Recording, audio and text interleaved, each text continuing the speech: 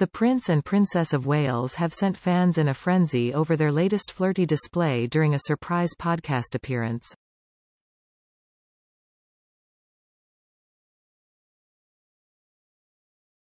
Prince William, 41, and Kate Middleton, 41, appeared together on the latest episode of Mike Tindall's podcast The Good, the Bad and the Rugby, which was released on Saturday.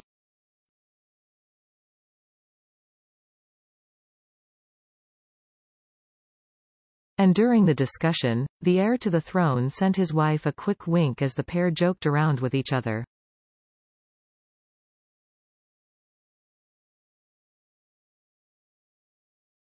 The sweet exchange happened as Kate, 41, insisted that she's not as competitive as everyone assumes, leading to her husband's cheeky response.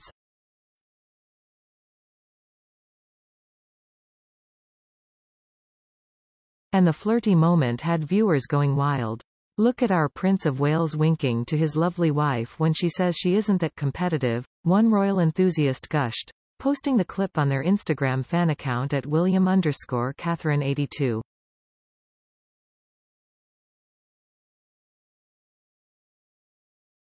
We all know both of you are very, very competitive, William. She has a wonderful sense of humor, a second added.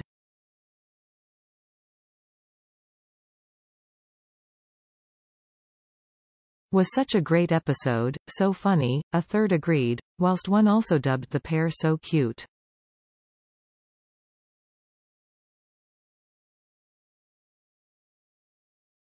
Mike hosts the rugby podcast alongside former rugby player James Haskell and TV presenter Alex Payne.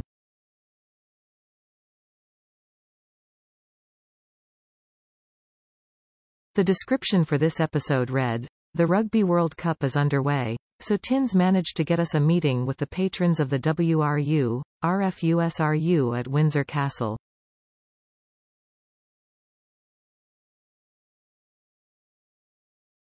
Hask and Alex can't believe their luck at being invited along to have tea with Tin's mother-in-law plus the Princess of Wales.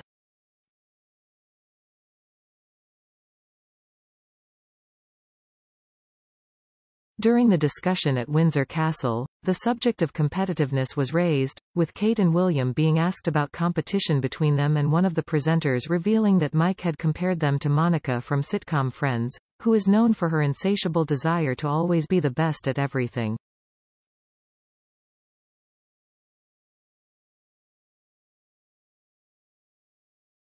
He said, "I am not going to lie.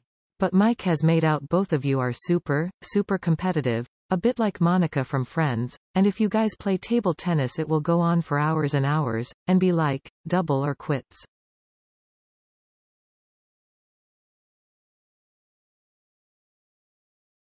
To which Kate replied, "I am really not that competitive, I don't know where this has come from."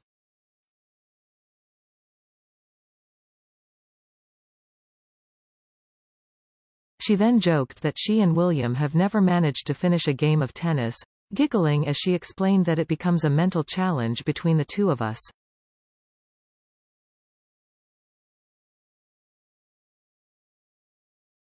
Mike then asked if the couple's 3 children, Prince George, 10, Princess Charlotte, 8, and Prince Louis, 5, are showing signs of competitiveness.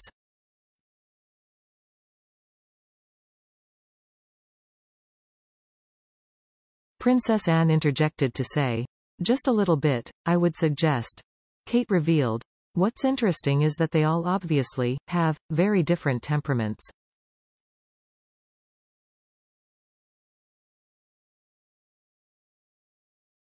And as they're growing and trying out different sports, they're obviously still really young.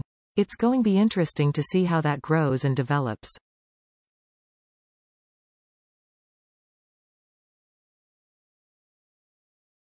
Earlier in the podcast, William had spoken about how important sports are for children, especially when it comes to learning about winning and losing.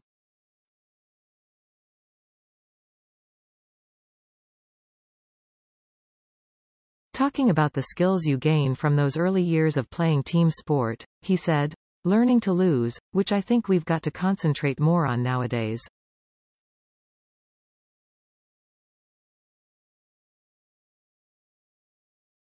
I think people don't know how to lose well. Talking about our children particularly, I want to make sure they understand that.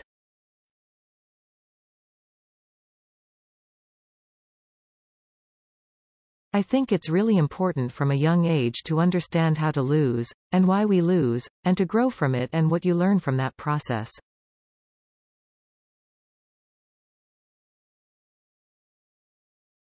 But also to win well, and not boast. There's so many life lessons that help us all through life, in friendship building, in relationship building, workplace, that you gain from those early years of playing team sport.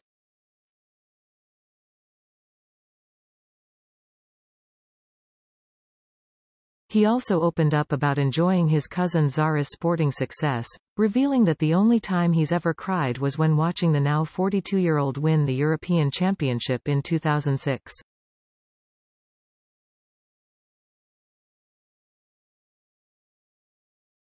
William said, "I was down in Exmoor at the time camping.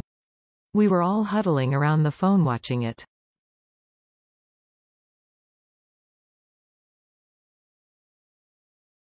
She was there, she was blubbing away, the flag was going up.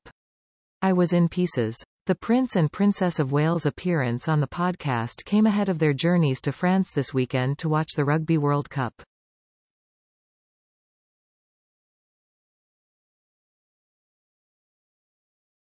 Kate attended a group stage match between England and Argentina at the Stade de Marseille in her role as patron of the Rugby Football Union on Saturday.